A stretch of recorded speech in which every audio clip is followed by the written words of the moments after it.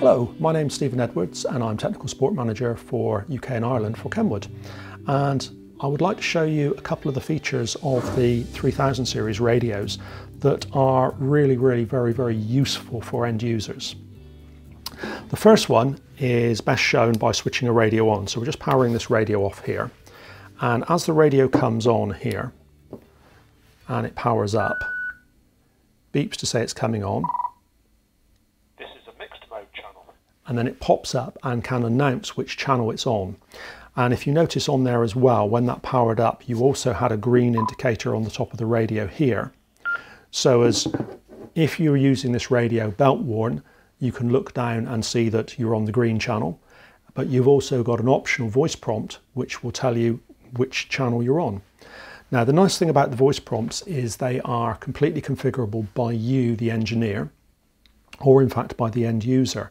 And they are programmed by simply importing WAV files or by creating your own directly from KPGD3. And there will be another separate little short video which shows how to do that, because it is very simple. And you can also import from existing configs into your new config all of your other voice prompts. So how does it work? As you change channel, then a voice prompt will be played or not. So if we see when we go to a Kairos channel, there's no voice prompt. Go to the next channel here, which is a DMR channel, and we have a voice prompt. You have now selected the analog channel. An analog channel and mixed mode channel.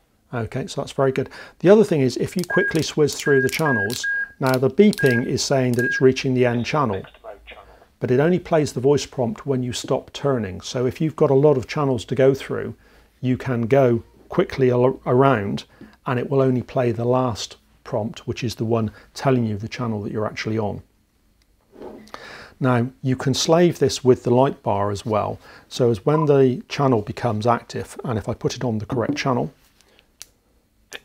so if we select the analog channel here and the analog channel on both radios, as I key up, you'll see the red light bar illuminates. And when this radio responds, also that red illuminates. So as if you're using your radio, you'll become used to the fact that the light bar comes on for the particular channel.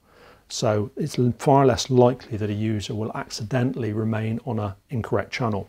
And this is one of those little small features which is incredibly useful for the radio user.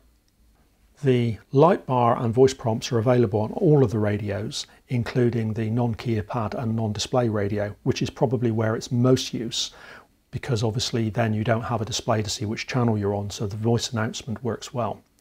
If you prefer, you can simply have a voice announcement which is default, you switch on and will just tell you which channel and zone you're in, but it's far better to be able to record your own prompts and to then add those in for the specific customer's channels.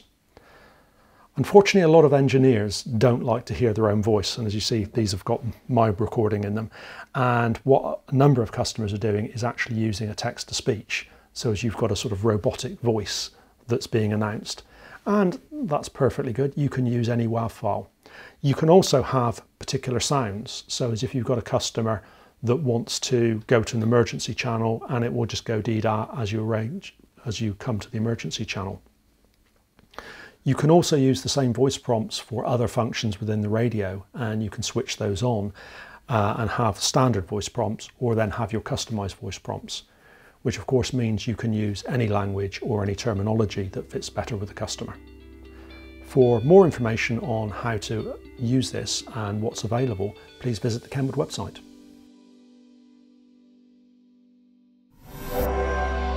Kenwood.